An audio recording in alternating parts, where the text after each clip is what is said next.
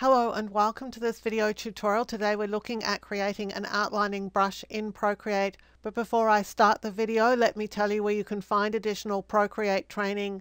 I have hundreds of classes at Skillshare, and there's a coupon in the description below which includes an offer at least as good as the current Skillshare offer, and generally mine is better. If you sign up for Skillshare, you get access to thousands of classes there, including over 200 of mine. These include classes on Photoshop, Illustrator, Lightroom, and of course Procreate. Let's swing back to Procreate now. So I'm at the main screen. I'm going to tap the plus sign and create a new square document. That's pretty important because brushes need to be square documents. I'm also using a document that's 2048 by 2048 so that I'm using the maximum size that you can use for a brush. I'm going to go and get a black color. If you're not 100% sure if your color is black, you can always check in the value area. It should have 0 as its R, G, and B values. Now let's just check which brush I'm using. I'm going to my inking brushes. I have a monoline brush with streamline. Basically you want something that you can draw a circle with. So draw a rough approximation of a circle and leave your pencil on the screen so that you get access to this edit shape option, and you want to select circle. I'm going to adjust my circle so it's pretty much in the middle of the screen, and then drag and drop the black color into the circle, making sure that as I do, I leave my pencil on the screen so I can adjust this color drop threshold. I want to adjust it quite high, so I make sure that there are no areas missing color inside the pen line on this brush or on this circle. I'm going to make a duplicate of this shape. I'm going to turn the duplicate off, and we're just going to focus on the one below.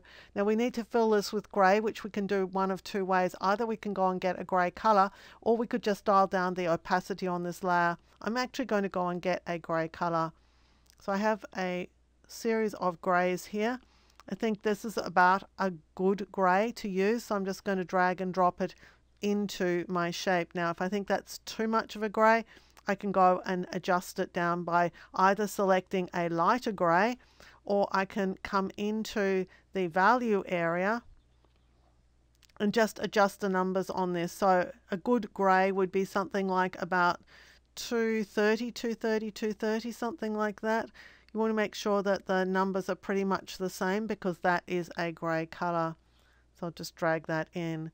Now I've got my spare circle on top, so I'm going to make it visible. Go to the transform tool, make sure I have uniform and magnetic selected, and I'm just going to adjust the size of the middle circle. This one is going to mark out just how thick the brush is relative to how thick the outline is. So it's the difference between the two. The light grey area is going to be your outline. The dark area is going to be your brush. So I just want to adjust that so it's pretty central. If you're happy with that, go to the spanner tool, tap add, and choose copy canvas. And now we can make our brush by tapping on the brush tool. I'm going to add this to Helen's favorite. I'll just tap the plus sign. For the shape source, I'm just going to press and hold with my pen or with my finger until I get the paste option, and I'll just tap paste to paste that circle or the two circles in. For the grain source, I'm going to swap from Pro Library and just choose blank. On my screen, that's black. On your screen, that might be white depending on what interface you're using in Procreate. Now we need to go back to source, and I need to invert this shape because I need a white center, and I need to practically not be able to see the grey outside at all. So I'm going to stroke. I'm going to set the spacing down to 0 so there's no space on this brush at all. And I'm going to dynamics, and I'm going to select glazed. And when you do that, you should see the outline around the brush so you can determine whether your outline is thick enough or not. Now I think mine's not thick enough, so I'm just going to adjust the size of my inner circle. Go back and take another copy of the canvas. I've already set up the brush, so all I need to do is to go to source and just replace the source. So I'm just going to paste in my new source, and I like that sort of dimension a bit better for my brush. I think it's worthwhile at this stage just turning off the layers for those circles, just in case you don't like what you've got. You've still got the circles that you can sort of mess around with and create a better shape. So don't discard them until you're happy with your brush. I'm just going to get a color to use. and I can adjust my brush size and just test out the brush.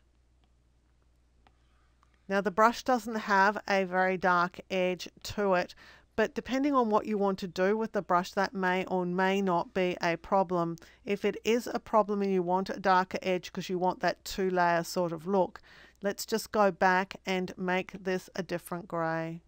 So this time I'm going for about 191, 191, 191. Make sure that I've got that layer selected. Drop the colour in. Just go back and copy the canvas. Go back to the brush, go back to the source and just paste in our new source. And now we can test that. And that makes the outside edge a little bit more obvious. Now, you may want to turn Streamline on for this brush, so go to Stroke and make sure that you add Streamline, because then it's going to write a little bit better. Now I've got a jump in this brush, and that's because my pencil is jumping on my screen right now. I need to replace the screen protector on my screen because it's got some sort of bumps in it that have happened over time. Now, having created this brush and having drawn with it, you can separate out the elements that are in this shape. So you can separate out the dark green and the light green. Here's how you'll do that. You'll go to the selection tool and you're going to tap on automatic.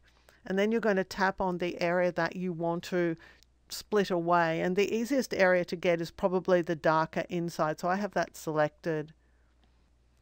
Now I'm going to the layers palette, and there's a couple of things that I could do at this point. One is I could add a brand new layer, and because I have a selection made, I could actually fill that green area that I have already selected with the green color or with another color. So let's just go and get a different color green.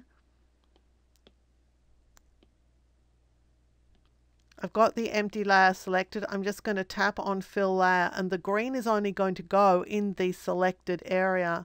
Now I can go back and reselect that green, go back to my original piece of text and just clear that area. So that's effectively splitting this into two. So I've got the outline and I've got the actual green fill, and they're separate, so they can be dealt with separately. They can be enhanced separately. So that's a way of creating a self-outlining brush in Procreate that you can use to draw as well as to write text. I hope this has been of help to you. You've understood a little bit more about creating brushes in Procreate. If you did enjoy the video, please give it a thumbs up, hit the subscribe button and the notification bell so you'll be alerted when new videos are released. Until next time, I'm Helen Bradley. Thank you so much for joining me here on my YouTube channel.